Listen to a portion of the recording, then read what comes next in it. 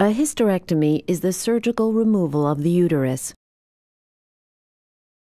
When the ovaries and fallopian tubes are also removed, this is called a hysterectomy with salpingo-oophorectomy.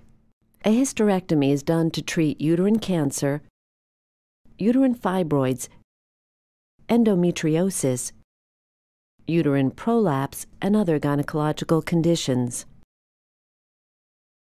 When you arrive at the hospital for your surgery, an intravenous line will be started. If you are having an abdominal hysterectomy, your pubic and abdominal area may be shaved. Hysterectomies may be done under general or regional anesthesia. If you are receiving general anesthesia, you will be asleep for the duration of the procedure, and a breathing tube will be temporarily inserted through your mouth and into your throat to help you breathe during the operation. A catheter will be placed into your bladder to drain your urine during surgery. A hysterectomy takes about 1 to 3 hours.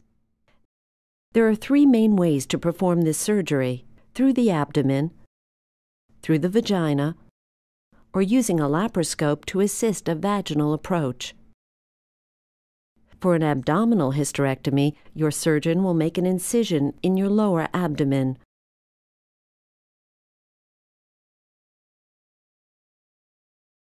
Pull back the muscles to expose the uterus. Cut the ligaments and tissues holding the uterus in place, and remove the uterus through the abdominal incision.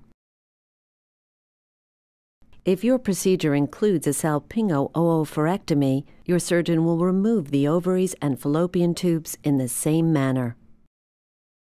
For a vaginal hysterectomy, a weighted speculum is inserted into your vagina to stretch it and hold it open.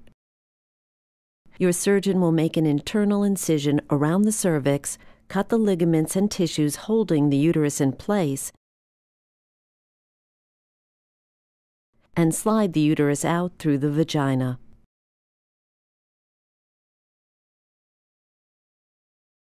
For laparascopic assisted vaginal hysterectomy, your surgeon will create several small incisions called ports in your abdomen.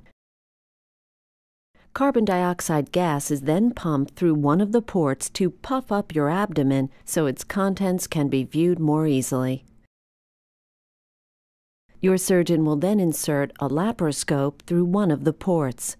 Images from its camera are projected onto a video monitor in the operating room. Watching on the monitor, your surgeon will slip specialized surgical tools through the other ports and use them to make an incision around the cervix, cut the uterus free from its supporting ligaments and tissues,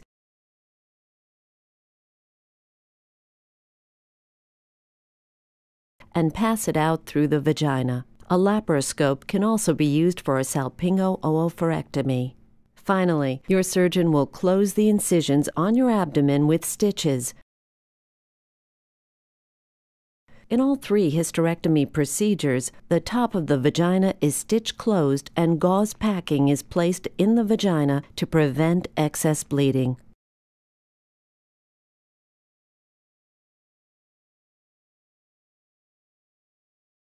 After your surgery, you'll be taken to the recovery area for monitoring. The catheter and the gauze packing will be removed before you leave the hospital.